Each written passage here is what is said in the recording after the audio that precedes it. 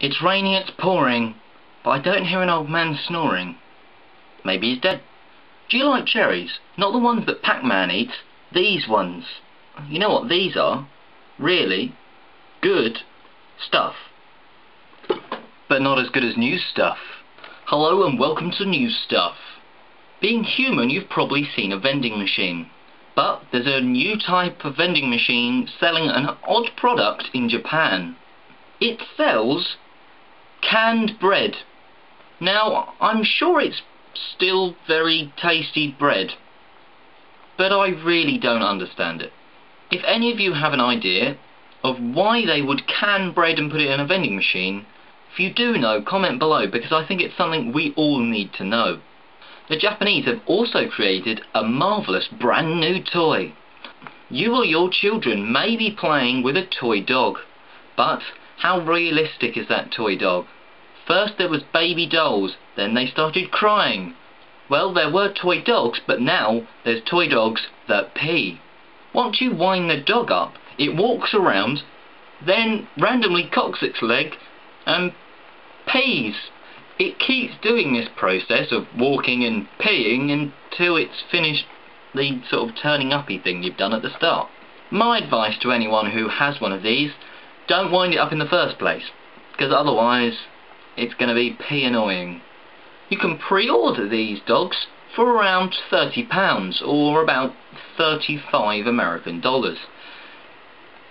Enjoy. And lastly, government officials got a bit more than they asked for in China. One farmer was going to be evicted, but he didn't like the idea very much.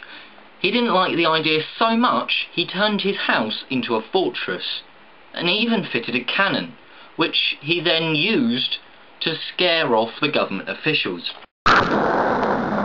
While hostile evictions aren't sort of rare in China, with one elderly woman actually being buried alive by a property developer by accident, the farmer claimed it was just because his whole life depends on the farming, so why shouldn't he use a cannon? Strangely enough, they left him alone after the cannon incident, and, well, he hasn't seen him since. So, if you're going to be evicted and you have a cannon just laying around, you might have found your answer. Now on with the vlog. If sticks and stones may break my bones, don't throw them at me or I may have to shoot you. Aw man, the water's coming up again.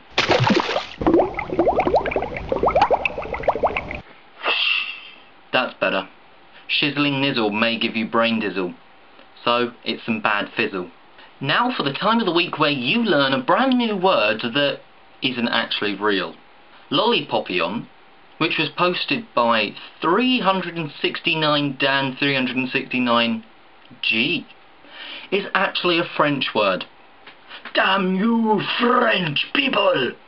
Anyway, lollipoppion, or lollipoppion, is a French word, and, well, it means when a lollipop has grown to such a massive size, it can actually start talking. When it starts talking, it says, "Poppy-on," which is really what it's trying to say, pop me on. Scientists really only understand one meaning for it, because the lollipop is thinking it's a piece of clothing and telling the person to pop me on, like a coat, but it doesn't realise it's actually a lollipop and not a piece of clothing. This is the only explanation for pop me on, unless you're being rude. So, lollipoppion. It's a lolly that's so big it thinks it's a piece of clothing. Thank you for that, and please comment a word of the week for next time. I've been Easto1A, thanks for watching, and I leave you with news. Protesters decide the direct approach is best. And that new advertisement might actually sometimes be a trap. Peace.